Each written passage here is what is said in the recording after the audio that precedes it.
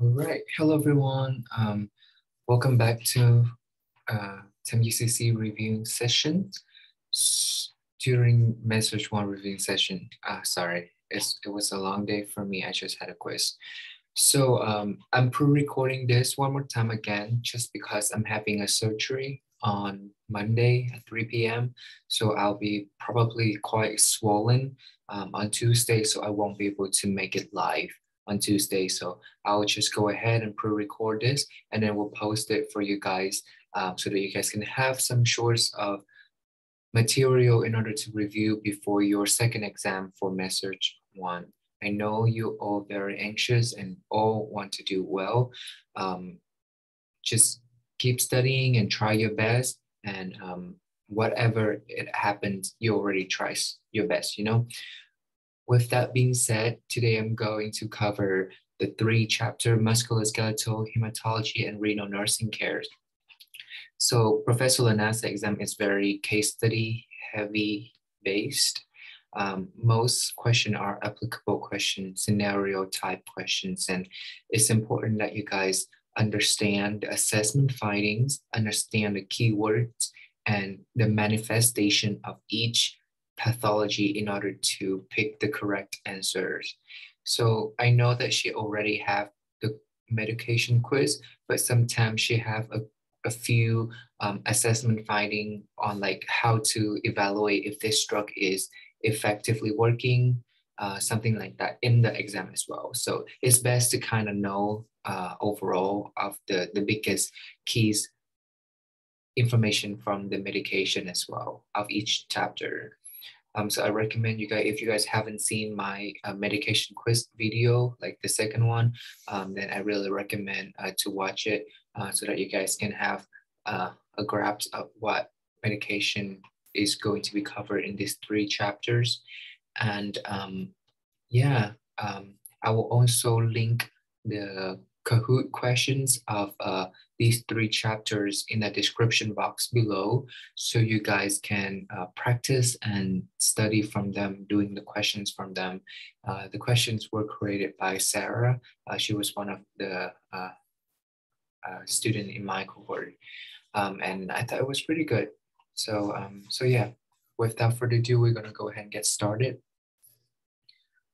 Okay, so osteomyelitis, we know this. Osteo is bone, myelitis. Itis is infection. So it's literally mean and bone infections. So with this one, the key information is the antibiotic therapy. And it can be only treated by IV antibiotic only. Oral antibiotic will not work in this case. And when we treat this disease, osteomyelitis is needed to be treated for a long time, up to 4 to 6 weeks. And the most common medication, the most common antibiotic that we give to these patients are vancomycin. And like I mentioned before, any antibiotic that ends in CIN, is very kidney toxicity. So vancomycin is not an exception. It is very toxic and can kill the patient kidney. It can shut the kidney down, and therefore we have to make sure when the patient under vancomycin, we do the peak and trough level. This would tell us if there's too much medications in the patient blood. One of the most important medication, one of the most important is the peak and trough. Peak is we measure the peak level after we administer the drug, and trough level is before we administer the drug. So for example, the patient, he had no vancomycin in his blood yet. So we give him vancomycin, we don't have to take the trough level at that time. However, when we give him the vancomycin for the first time, we then check the peak level at like 30 minutes or 1 hour after the administration of the vancomycin to see if the level is in the therapeutic range. And after that, before we administering the second dose of vancomycin based on the prescription order, we then have to check the trough level before the second administration to make sure that the medication level in the patient blood is not too high. Okay, if it's too high, we then withhold the second um, the second administration of the drug. So Professor Lanessa might put it in applicable questions like, what do we do before we administer vancomycin? And we have to specifically know when to do the trough and when to do the peak level, okay? Next is the osteoarthritis. Osteoarthritis, this is getting worse over time. It's like the pain in the joints. This primarily affect large joints, these including the back, the hip, and the pelvis. So the patient joints get very stiff and the pain get worse as they use it. Late stage of osteoarthritis, like they can have significant pain even when they resting or sitting down. Or when they rest and sitting down, they're still having pain, and it won't help to alleviate the pain compared to when early stage, when whenever they experiencing pain, they can just rest and the pain will go away. But late stage, it doesn't. Crepitation is a very big key assessment findings for osteoarthritis. So this is the sound of the bone on the bone when the bone rubbed to each other. And something else to remember about osteoarthritis is its effect asymmetrical, meaning it can affect on one side, uni on one side only. It doesn't affect both sides like the rheumatoid arthritis.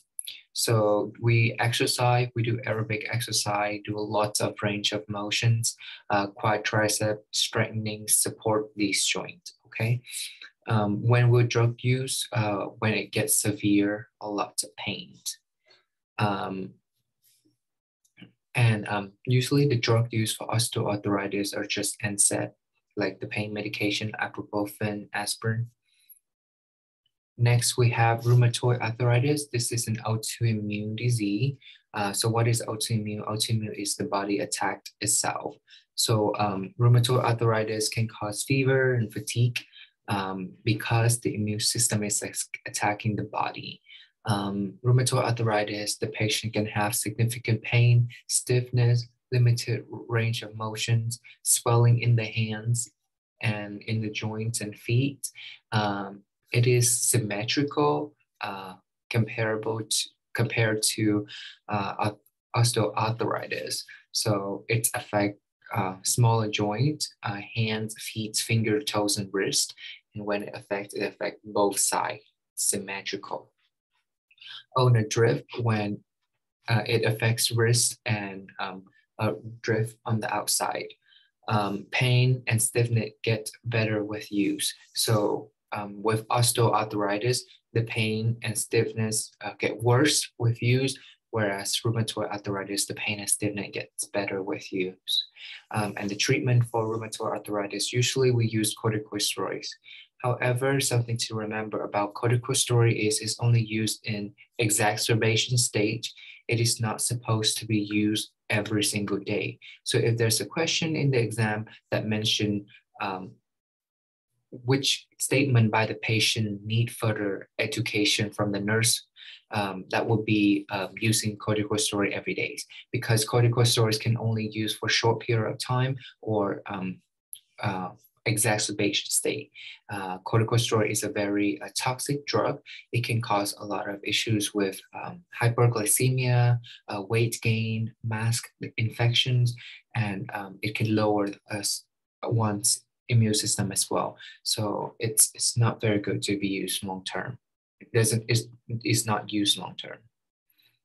Next, we have gout. Gout is usually occur in men who are 40, 50 years old and who drinks and have a high purine diet. So basically, because of the excessive intake of the purine in the diet, the body unable to break down the purine normally. Usually the body makes uric acid when it breaks down the purines. So when there's significant amount of purines, the body will, when it breaks down these purines, they will have a significant amount of uric acid. And uric acid is a very acidic agent to be in the blood. So when we have an overproduction of uric acid, which are like these pointy crystal that can get formed and deposit in the joint. So it becomes very painful, and usually the patient get a lot of swelling, redness, and warmth. So obviously, we're going to teach the patient to avoid puring food, these including sardines, mushroom, anchovies, asparagus, alcohol, red meat, kidney, liver, like organs, meat. So please remember these puring food. It will be on the exam, like I'm like 90% sure. Treatment for gout is allopurinol. This medication tell the body don't make too much uric acid by the body. Literally, it tell the body to not make too much uric acid. So it is important to remember this medication. It will come back to you guys in method 2. So let's just start studying it now. Allopurinol, again, it's tell the body not to make the uric acid, and it limit the amount of uric acid made by the body. And when we don't have too much uric acid, then the kidney can filter or work less hard, instead of having to work so hard, and there's still uric acid left over and it get deposited in joint, which causes significant pain in patients. However, there's some side effect of these medications. Allopurinol can cause rash, and lower blood count and lower white blood count, to be exact. So we need to, so for gout, we need to get the uric acid under control, because excessive production of uric acid or excessive amount of uric acid in the body not only can lead to metabolic acidosis, but it can also lead to kidney failure as well, because it's overworked the kidney. Okay, next we have hip fractures. Hip fractures manifestation include external rotation of the foot, horrible muscle spasm. So that's why we give them muscle relaxants, shortenings of the extremities because the deformities in the hips and bone. If we don't fix it and it is displaced for too long, it may lead to avascular necrosis of femoral head. It's like the head of the femoral bone is going to be necrosis, like bone death. So because the circulation was cut off from the fractures. A lot of pain in the patient has with hip fractures is because of muscle spasm. So that's why it is important to give them muscle relaxants, and also it is important to immobilize when they have the fractures, because early immobilization can lead to reduction in pain and other complications such as flat emboli later on as well. So whenever you guys have a fractures questions, the first and priority thing to do is to immobilize the patients, okay? Please remember that. Okay, next we have care for hip fractures patients. So it is important to know about this, guys. It will be on the exam, and not just message 1. It's going to be on NCLEX as well. I'm learning about this as well again. So how to care for hip fractures patients. So again, like I mentioned, immobilization is the key answer in the musculoskeletal chapter. Every fractures or issues with broken bones, immobilization is the first and priority thing for nurses to do. We can do either skin traction or bug traction, and it used for 24 to 48 hours. So the surgeon will do something called open reduction surgery. This will including the use of pin, rod, screw to reduce and put them back together. So let's talk about preoperative of open reduction surgery. So we have to give them pain medication, give them muscle relaxant because they can have muscle spasm. We then use bug traction and position the patient so that they can be operated. So next we have post-operative care for these patients. the biggest assessment to do when the patient interaction is to skin perfusion, like the 6Ps, make sure that the patient had good circulation. And whenever we think about 6Ps, we think about compartment syndrome. So 6P is the assessment finding in order to not only assess for compartment syndrome, but also to prevent compartment syndrome as well. So 6P is to look for numbness and tingling, looking for color pale, cool, and capillary refill. Neurovascular checks include constant looking at the circulation. How do we do that? We check the patient level of consciousness, we check their pulses, check to make sure that they are having a constant circulating of the blood. Neurovascular wise, they will check the pupil to make sure that their brain is getting perfused. We elevate not their brain, I'm sorry, neurovascular is also the sensation of the extremities, okay, or the hips. We can elevate the foot, but no more than 24 hours. We can keep the limb alignment by using a foam wedge, help with any type of external rotations. This will help, the goal is to try to prevent dislocation after prevent dislocation after the surgery. Okay, so we know that the goal is to prevent dislocation after the surgery.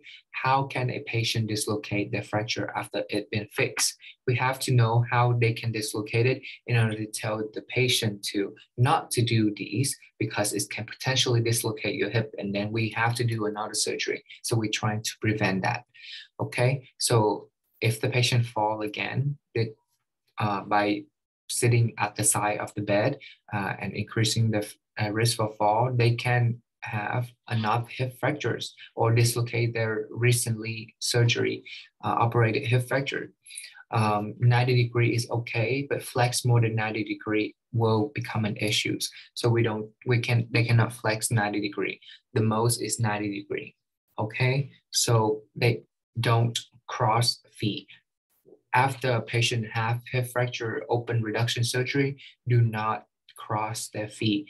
This will dislocate the extremity, so they cannot cross their feet. So tell them to get up, go around. However, do not put too much weight bearing on it. Do not do a deadlift. Do not do all that because it can cause dislocation to occur. Then make sure to maintain alignment and do not bend over and tie shoes, because remember that is bend more than 90 degree. 90 degree is the maximum. Bending over and tying shoes can cause dislocation of the hip again. All right, next I have fat emboli. Fat emboli is a fat globule that breaks out into circulation system, usually because a patient had some type of fractures that involve a long bone. This can be tibia, fibula, femur, and humerus, radius, and also ulnar. Much like pulmonary embolus, a clot that lodge into circulatory system lodge into legs, arms, and lungs. Okay, so it's similar to pulmonary embolus. It's a clot too, but instead of a blood clot, this is a fat clot. And this originates from a break of a long bone, okay? And long bone are tibia, fibula, femur, humerus, radius, and ulnar. Most commonly find fat emboli in patients who have long bone fractures, again, like pelvis and femur. Normally happens 72 hours after the fracture, so 3 days after the fractures. Example, patient has femur fractures 72 hours after complaining of these things, okay?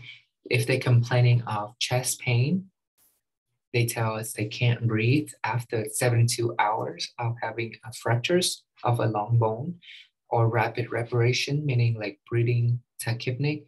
They are looking pale and blue. They have a sensation of impending doom, like feel like, or verbalization of I'm going to die. Heart rate is increasing. Mental status changes because of the hypoxemic, the low oxygen perfusion to the brain because of the obstruction of the clot. Also because of poor circulation to the lungs. So those, if the patients mention that, then we have to suspect fat emboli. Okay. Then the special one for fat emboli is petechiae. Petechiae is like little red dots that can be found on the chest area or the neck area, and this can also patient who have fat emboli can have a hemorrhagic sclera, like a blood eye shot. So how do we prevent fat emboli? So again, immobilization is the priority, is the key. Immobilization early is not only reduces spasm, but also reduce risk of fat emboli. What are the treatment for fat emboli? So if the patient bleeding, they can go to hypovolemic shock. So whenever we heard the word hypovolemic shock, I really want you guys to think about low blood pressure, high heart rate, in other words, hypotension, tachycardia. Those two are the classic sign of hypovolemia or hypovolemic shock. Always remember that. And whenever we talk about hypovolemic shock, we have to remember this too. Fluid first, fluid fast. We give the fluid to restore the volume that the patient lost due to the blood or bleeding. And the fluid we give in case of fat emboli is normal saline or half normal saline to restore the circulate volume. If the patient is breathing so fast, we need to correct the acidosis, because when the patient breathing so fast, they breathe out so much carbon dioxide, and their state become respiratory alkalosis.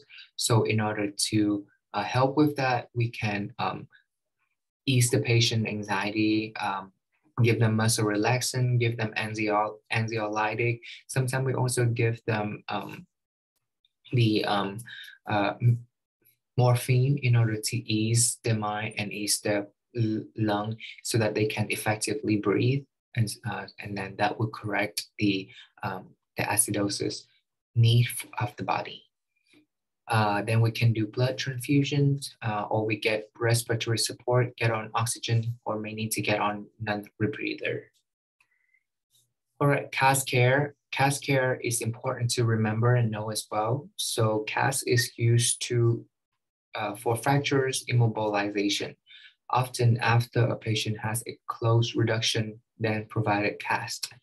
CAS allows the patient to perform normal ADLs while immobilized, but can cause problem with writing.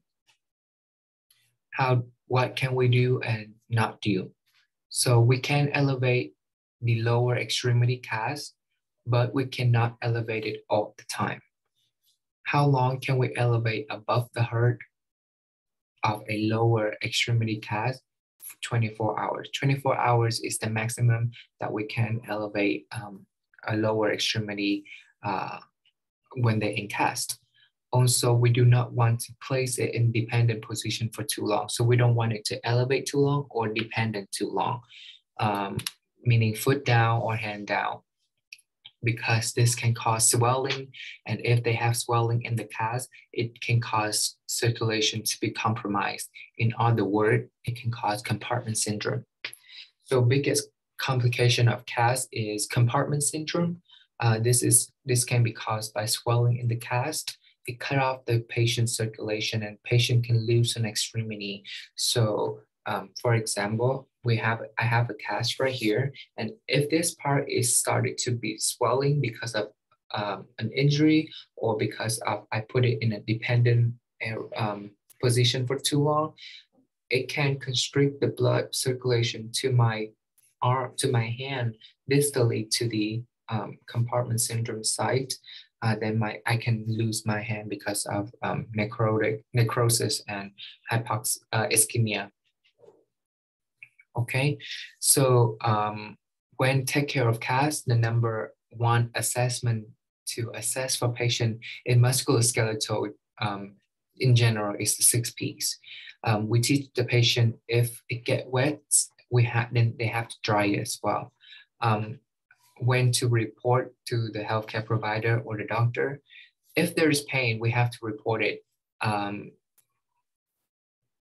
on. So if there's pain, you raised it first, put eye on it, medication, and give them medication like NSAID or ibuprofen or aspirin. But if the pain is still there, meaning it is one of the signs of compartment syndrome, and the pain remains constant even after the interventions, then we have to report to the doctor. If there is paleness, that indicate poor circulation. So we also need to report to the doctor. If the patient is numbness, tingling, aka paresthesias, that also means poor circulation, so have to report to the doctor. If it smells bad, odor from it or the cast is hot, have hot spot somewhere, that means that indicates an infection, so we have to report it. So what not to do? So if you think there's a compartment syndrome going on, meaning when we assess for the 6 Ps, they have a strong indication that this patient might be having compartment syndrome.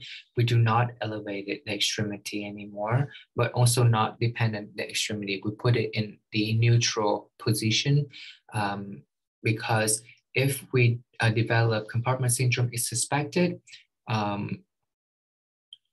we place the limbs at the level of the heart. Elevation is contraindicated because it can decreases the anterior blood flow and narrows the anterior venous pressure gradient. That is the reason.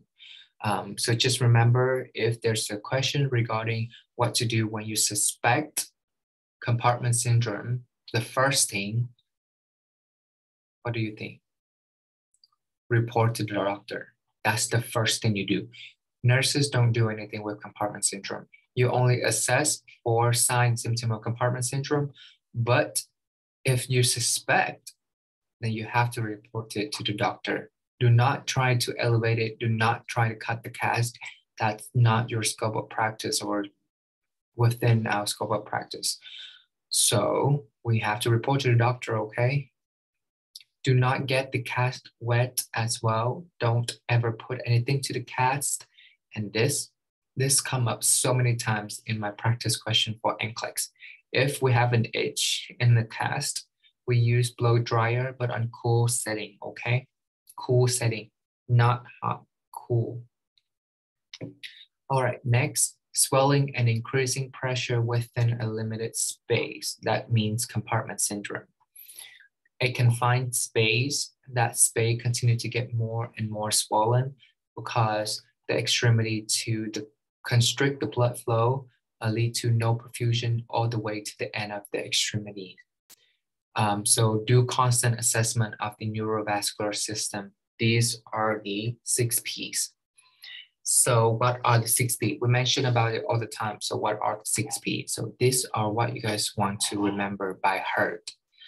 Pain, pressure, paresthesias, meaning numbness and tingling, pallor, meaning the pale and blue color of the patients, paralysis, like no movement of the peripheral activity at all, or poselessness. That is the very last stage where the patient pose is no longer there, and that is the indication of no perfusion, meaning that they will lose that extremity shortly. Also capillary refill, checking pulse, weak or strong, temperature. If not getting blood flow, no circulation, the extremity usually cold.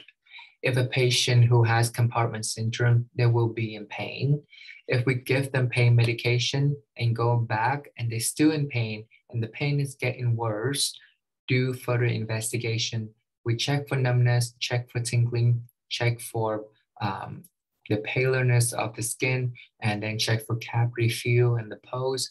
And if you have a very good evidence of compartment syndrome and you suspect it, you have to call the doctor, okay? It is best to know early to late. Early signs include pain, paresthesias, So pain and paresthesia are early signs. So if there's a question, select multiple, select all that applied, then pain and paresthesia is the early sign of compartment syndrome or neurovascular check, or any musculoskeletal issues, okay? Because relieving the source of pressure may prevent the progression, so the earlier the better. Then late sign is pulselessness, can't even move, paralysis, and this may require amputations, so cutting off the arm or feet. How to fix this? May require amputation, not ambulation, okay? Sorry for the typo. How to fix this? For a patient who has a cast and having sign of compartment syndrome, get the cast cut off, but have someone more knowledgeable in that to do it, not you. If a patient is using bug traction, they're also at risk for compartment syndrome. So we have to loosen the strap on the bug traction boot and don't reduce the traction. Next, we have compartment syndrome can happen even when there's no cast. It can happen in a confined space in our skin, or it can happen because someone is wearing a very, very, very tight jean. So in this case, they can do something called fasciotomy. It means that cut the skin open to allow the circulation to happen. Skin being cut and large suture are to allow confined space to open up for circulation to occur. With compartment syndrome, there's nothing the nurse can do. First priority, if we suspect a patient in compartment syndrome, is to call the doctor. Okay, again, call the doctor. Okay, let's move on to bone marrow biopsy. So how do we prep for this patient?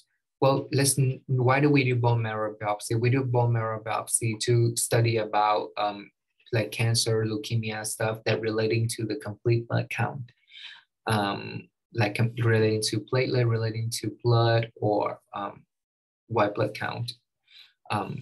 So we have to reduce the risk for infection when patient is in bone marrow biopsy by doing sterile procedure. This is a sterile procedure, okay? Sterile and clean or aseptic are different.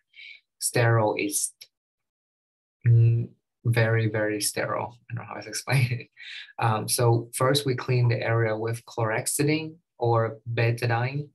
We then numb the area with lidocaine and then make a cut with a scalpel.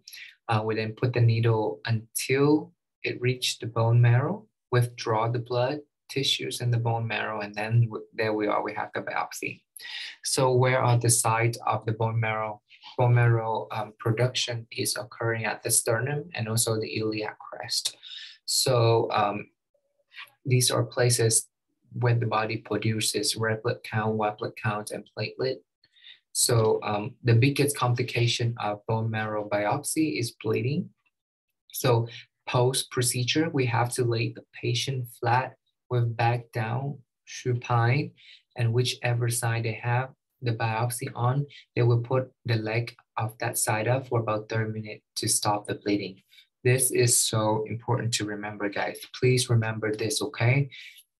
Remember, lay the patient flat, back down, meaning supine, and whichever side they have the biopsy on, put that leg on the side up for about 30 minutes, okay?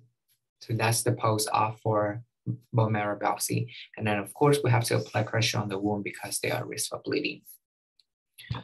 Okay, causes of anemia. What causes anemia? So first, blood loss can cause anemia. This can be from surgery or traumatic injury like accident. Then we have decreased production of red blood cells. So the body doesn't produce enough red blood cells that lead to anemia. So anemia is basically the reduction or the deficit of red blood cells. So deficient of nutrients can also lead to anemia as well. So if we have a deficit in iron, this can cause issues with the hemoglobin synthesis. Cobalamin, which is B12 vitamin, play a role in red blood cell synthesis. So we have to have enough of that nutrients in order to synthesize more red blood cells, and then folic acid also play part in red blood cell synthesis as well. Next is anemia can be caused by the kidney failing. Again, remember, kidney produces the erythropoietin. So that is the hormone that produced by the adrenal gland, which is the gland on top of the kidney. It stimulates the bone marrow to produce the red blood cells. If the kidney is failing, it doesn't release erythropoietin, nothing stimulates the bone marrow to produce red blood cells anymore, and the patient is getting anemic. So causes of anemia continue. Next is increased red blood cell destruction. So this is the case when the body attacks itself, the red blood cells, or hemolytic anemia, meaning the cell it lies and it's broken, the red blood cells. And then sickle cell anemia, where the cell get in a weird shape. It's like a concave shape, so that the cell cannot carry oxygen anymore and it's basically useless. And then medication can cause red blood cell destruction, incompatible blood, and also hemolysis. That incompatible blood can lead to hemolysis of other bloods as well. All right, again, medication epoetin alpha. So I go over this medication already in the medication quiz. So it's really important to remember, but I'm not going over again because I've been going over so many times. Okay, iron medication, I went over in the medication quiz as well. So take your time and read it through. Neutropenia. So neutropenia is basically low white blood count. White blood count lower than 4.5, meaning that the patient is currently in a neutropenic stage. This is when we have to always prevent infection in this kind of patient because they cannot fight infection themselves because they don't have enough white blood count. So when the patient is having less than 4,500 white blood count, we then initiate a precaution calling named neutropenic precautions. So we have to meticulously do hygiene very strictly. No fresh food, no fresh vegetable, no fresh food, no fresh flowers, and also wear mask and wash hand before going to the patient room. The patient who are in neutropenic precaution cannot have a salad bars or going to buffet. They cannot have shakes from fast food restaurant because we don't know how well the machine being cleaned. These patients can have canned or frozen vegetable or fruits. Intervention for neutropenia. So antibiotic is given prophylactically for these patients. Antibacterial, broad spectrum, antifungal, antiviral medication to protect these patients. We give them something called GCSF. This medication also known as Neupogen. So I remember I mentioned this in the medication quiz as well. So this is basically an injection that stimulates the bone marrow to produce white blood cells, okay? So what to take away from Neupogen? So we have to know when to withhold the drug. We withhold the drug when the drug is effective, meaning that the white blood count reach over 10,000 or the neutrophil count or absolute neutrophil count, ANC, that's the number that the Professor Lunasa might use, is more than 1,500, then we withhold the drug because it already served its job. And also this medication, because it stimulates the sternum or the iliac crest, so the patient might experience chest pain or back pain or flank pain, so that we have to tell them these are normal. And also, because this medication stimulates the production of white blood count, it stimulates the immune system. So the patient might experiencing flu-like symptom, and that's normal. We don't stop the drug. And we teach the patient that chest pain in this medication is normal, okay? Expected sign. All right, next we have the renal chapter. So normal eGFR is anything greater than 90. Please remember that. Anything less than 15, meaning that they are going to need dialysis or kidney transplant. The lower the number, the worse are the kidney function. So anything less than 90 is meaning bad. End state of kidney disease, meaning less than 15, or dialysis needed to maintain life. Signs and symptoms of end-stage kidney disease include fatigue, confused, blood pressure increased because too much blood volume. The kidney does not filter weight or produce urine. The patient will have edema, meaning fluid retention, swelling, because the kidney doesn't filter out sodium, so the body retains sodium. And wherever sodium goes, water goes. So when we retain sodium, the water retained in the body as well, therefore leading to edema.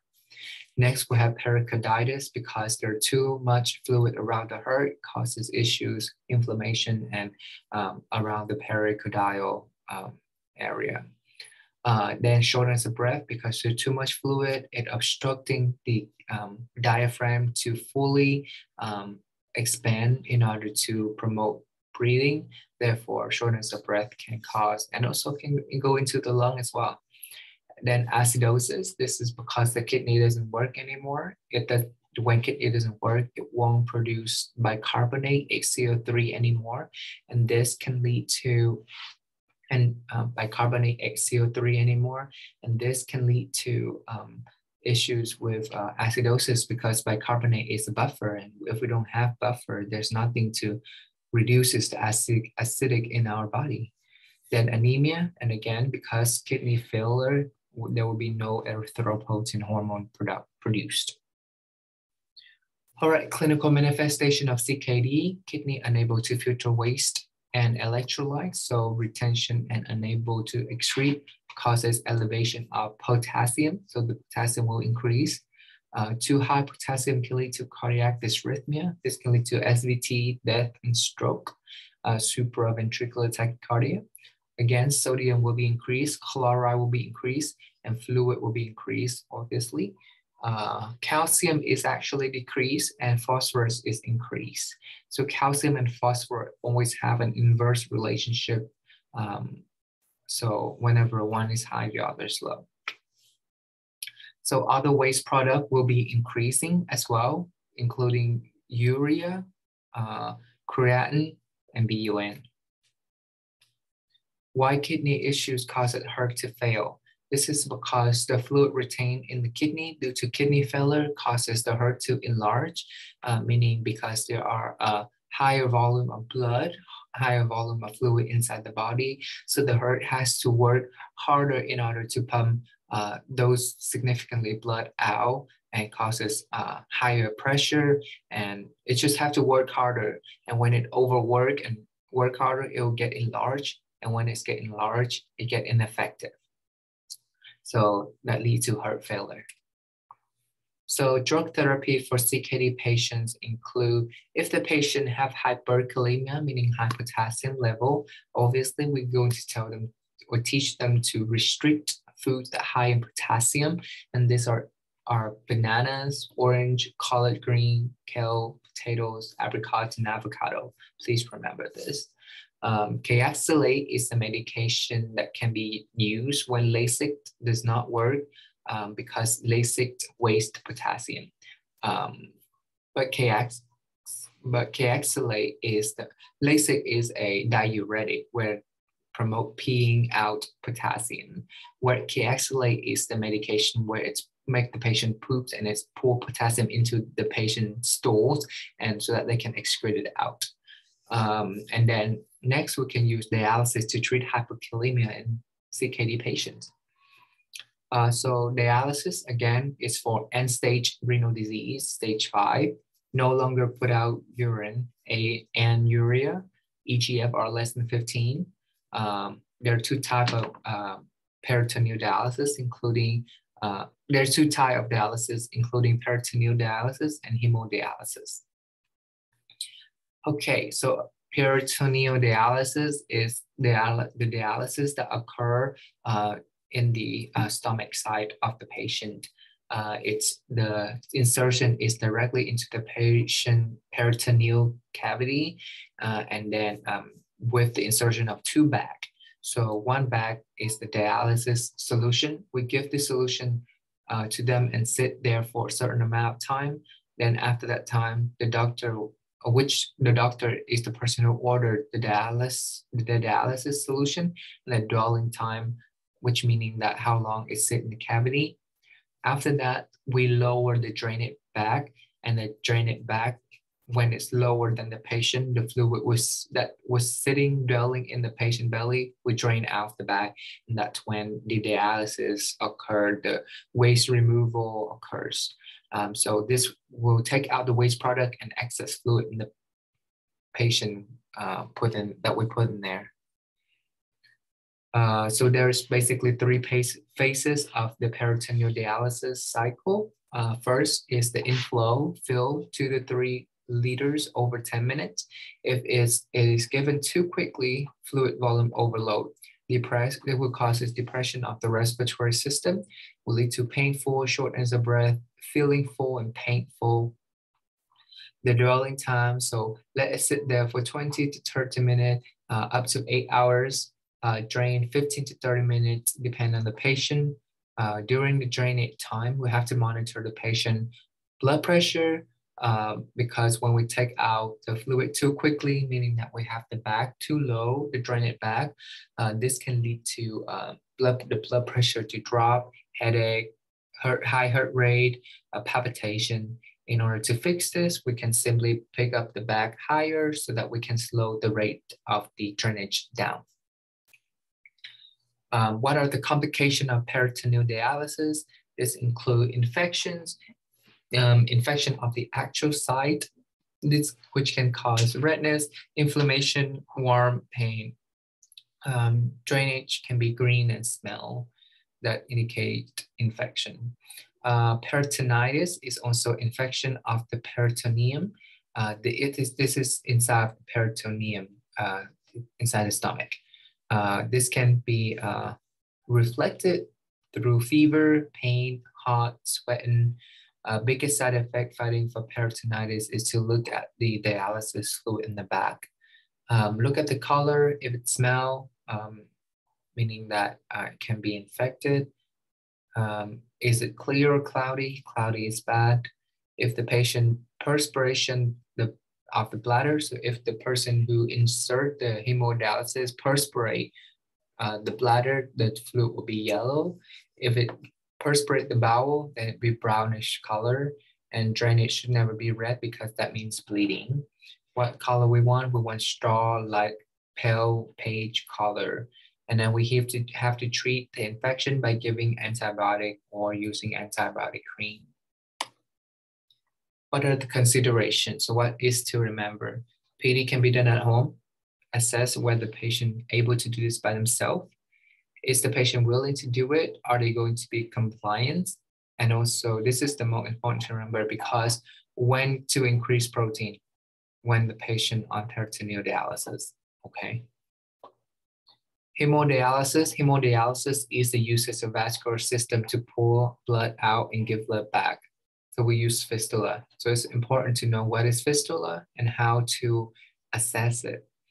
It will be on the exam, I'm so sure. Fistula is pulling out the blood, filter it, and put it back to the patient. Must maintain fistula site. The care of this site is so important. Like I mentioned, we have to prevent the fistula from getting infected by promoting proper care, dressing change. If it's wet, we change the dressing, okay? Make sure the site is working. We also listen to the bruit with a stethoscope and palpate for the thrill. Please remember that. Do not use blood pressure, many punctures, IV line on the side of the fistula. It is a restricted extremity that used exclusively for the hemodialysis. Nothing to be done on that site. Usually the site will have heparin in order to prevent clotting at the site. But that's why if you are not a dialysis nurse, we do not touch the site. So whenever we start hemodialysis, we only have to assess blood pressure, obtain the baseline so that we can see if the blood pressure is dropping too much or too high. We then assess vascular, is it patent, assess temperature if the patient are getting affected, assess the weight because the purpose of hemodialysis or even peritoneal dialysis is trying to pull all of those retained fluid in the body out. And then, so that weight is the best indicator to see if the patient is pulling off enough fluid. Then we do the procedure. We do the vital sign, constantly checking the pulse and the blood pressure every 30 to 60 minutes. If the blood pressure suddenly drops so drastically during hemodialysis and heart rate begins to go up, we have to decrease the rate and how fast we are pulling the blood out. Never ever stop the procedure, we just slow it down. Only give normal saline or IV fluid and lower the rate in shock state. So this is when the blood pressure is severely decreased, high pulse, hypotension, hypovolemia. Okay. So kidney transplantation. So this is for end of stage kidney patient, like patient who cannot tolerate dialysis procedure anymore. How do we care for them? We assess whether the organ is getting rejected. We assess BUN and creatinine, tell if the kidney is working. We give this patient anti-rejection drug and immunodepression. Put this patient at higher risk for infection. Okay. Never stop anti-rejection drug and constantly assess if the drug is at therapeutic level. Okay, so that's something to remember too. They use the anti-rejection drug for the rest of their life.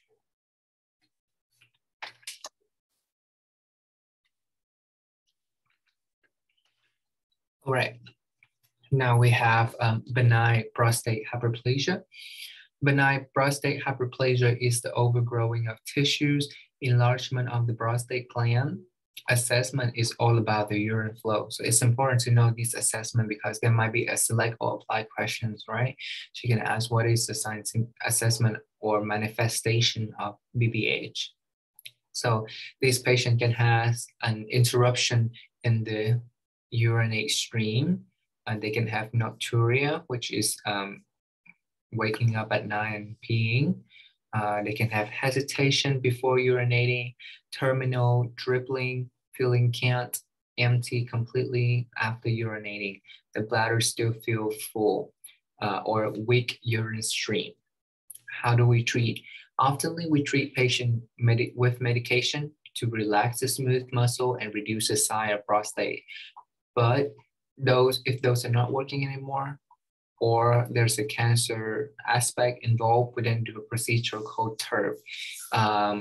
TURP is basically cut part of the prostate or the whole prostate out. So there's a large rod is inserted into the penis and cut through the bladder to assess the prostate gland. So when we hear that it has to be cut through the bladder, there's a significant chance of infection, right? Because bladder hold the urine and urine is a waste product. So it have a really high chance of infection. So as a nurse, the highest priority in PPH is to make sure that the patient is not getting infected because it is so easy to get infection. So in this case, after the TURP procedure, we have to do irrigation. So irrigation is a three-way Foley catheter. One line is to give the fluid constantly irrigating the bladder. The reason is because to prevent infection, increase the outflow and help manage the bleeding. This patient is at risk for bleeding because it's cut through the bladder and it is normal. However, it is normal to have blood in the urine and catheter after procedures. Okay, so if there's an example question that's talk about post-op TURP, and one of the answer choices is the nurse seeing that there are blood or the irrigation or the urine drainage, the urine output of the patient after TURP procedure is pink. That is normal. That is acceptable because we just have the surgery. If the drainage is smelly, odor, and green or yellow, that's mean infection. That's when we have to call the doctor. So it is important to know about that. overall goal is to manage the bleeding, okay? If we allow the fluid to irrigate too quickly, the blood won't be able to coagulate and it's just getting flushed, and that area will never get coagulate.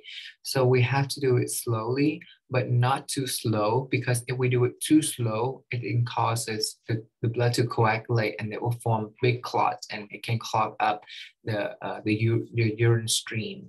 Okay, so we only monitor drainage for the perfect color. We don't want it too dark or too clear. Pink is the perfect because there's a little bit of blood, but there's still not too dark, meaning there's no clots. Okay, let me see. This is, yeah. There, I don't think this is in this chapter, so I'm gonna remove this.